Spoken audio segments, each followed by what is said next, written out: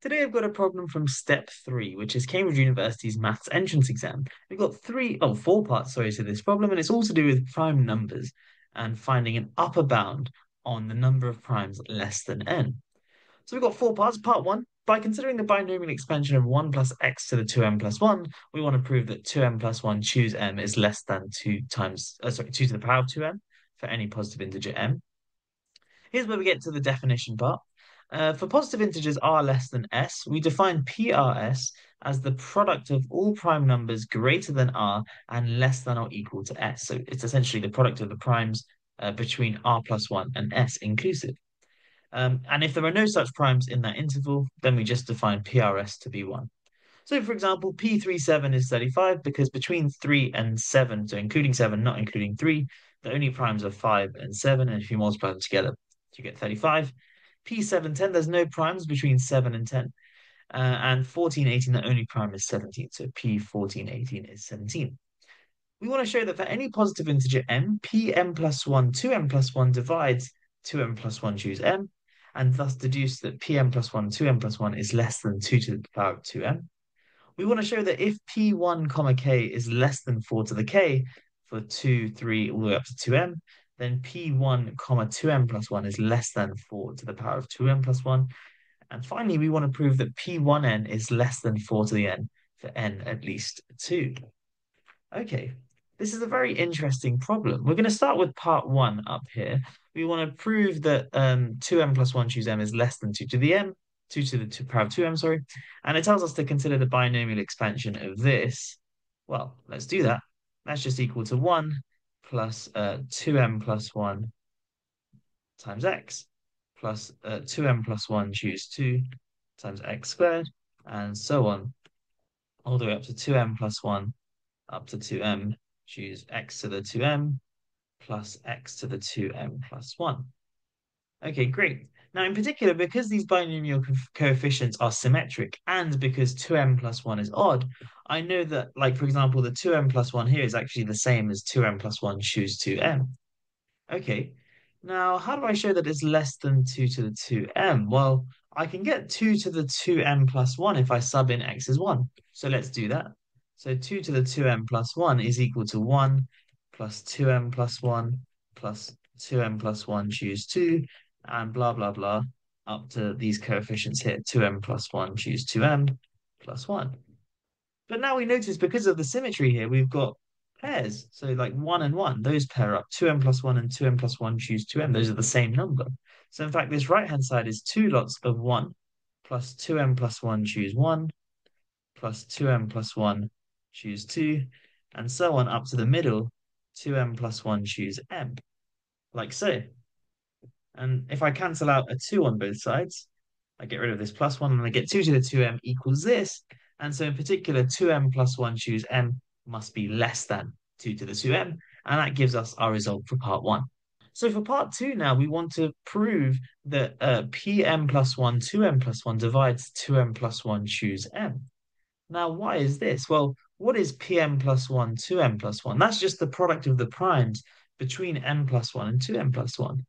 What's 2m plus 1 choose m? Well, if we just use the definition using factorials, this is 2m plus 1 factorial over m factorial times m plus 1 factorial. Now, if I kind of cancel down here, this is going to be equal to 2m plus 1 times 2m plus 2, times 2m, sorry, times 2m minus 1, all the way down to m plus 2, all divided by m factorial. And now, on the top, we've got the product of a bunch of integers, and on the bottom, we've got the product of a bunch of integers. But in particular, this is an integer. We know that 2m plus 1 choose m is an integer, and all we've done is simplified it. So this guy here is definitely an integer. And obviously, there's going to be some cancellations on the top and bottom. But any prime that occurs between m plus 1 and 2m plus 1 will be one of these brackets here. But in particular, it can't get cancelled. So let's say that let's say, 2m was 7, for example. Or 2m wouldn't be 7. Let's say 2m minus 1 was 7, let's say. Well, then I know that m factorial will not contain a 7 because 7 is a prime number And 2m minus 1 is definitely bigger than bigger than m. And in particular, it's bigger than any integer between 1 and n.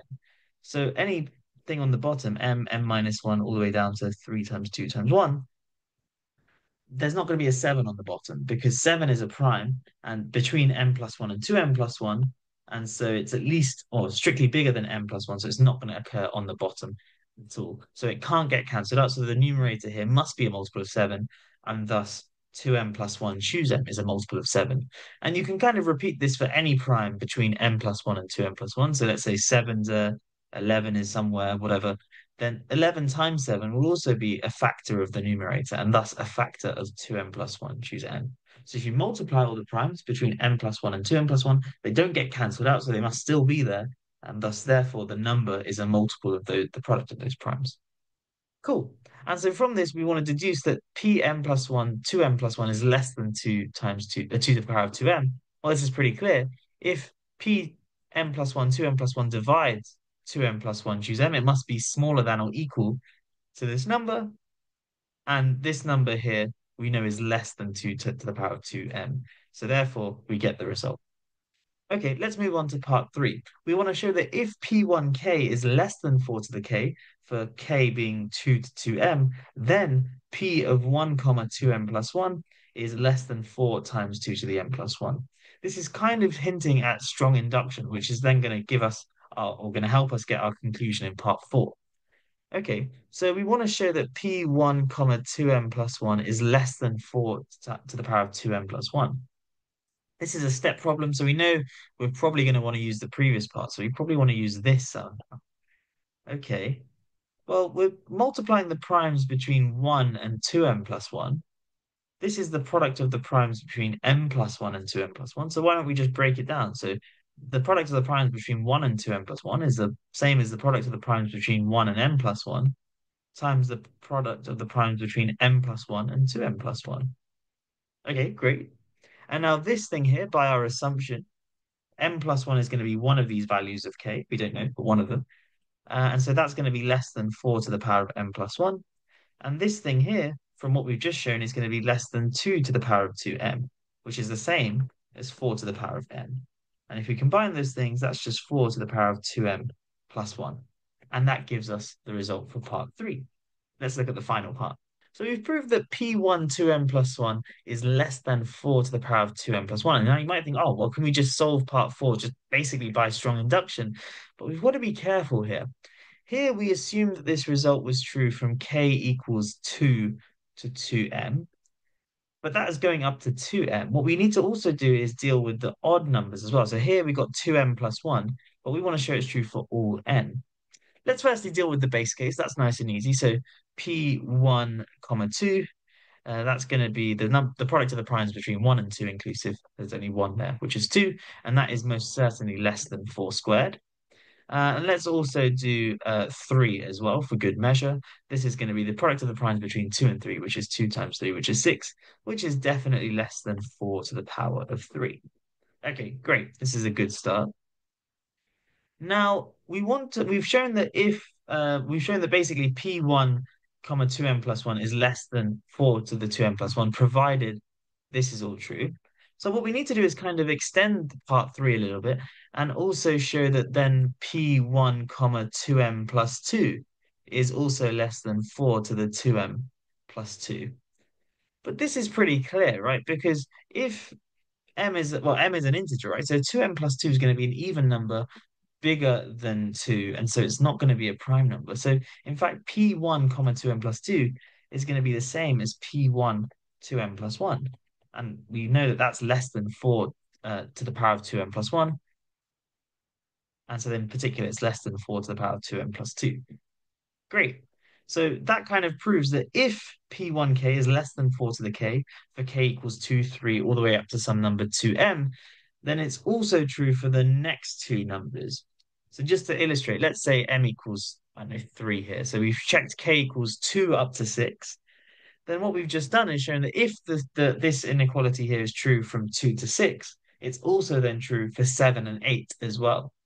And then you can go, well, if it's true for 2 to 8, then it's true for 9 and 10 as well. So it's a bit like induction, kind of strong induction here.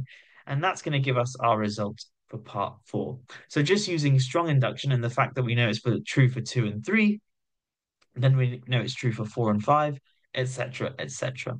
And that's how we would solve this problem. A really nice problem, and it kind of goes to show that the number of primes, which we normally denote pi of n, uh, is less than 4 to the n. And this is an upper bound that we can get. It's not a very strong upper bound, but it's pretty cool that we can get an upper bound without using too much advanced mathematics. If you look at the prime number theorem, for example, which gives you an asymptotic bound of pi n, that requires some somewhat more advanced number theory techniques. Whereas this basically just used, the fact that 2m plus 1 choose m is an integer. A really nice problem, a really cool problem from step three. Thanks so much for watching. I'll catch you in the next one. Have a great day.